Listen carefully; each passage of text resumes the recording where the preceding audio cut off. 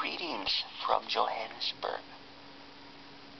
I am currently in the Backpackers Lodge in a suburb, Kempton Park of Johannesburg. I'm glad to say I made it here safely. There was a couple of glitches, but it worked out in the end. Hopefully other things will go well. My next big mission is to make it to Botswana. I've never been there before, so that'd be a major accomplishment. Right now I'm showing you footage of the outside of the place.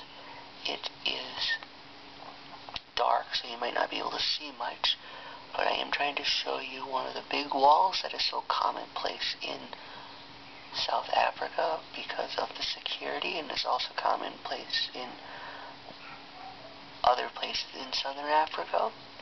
They're very big on security here.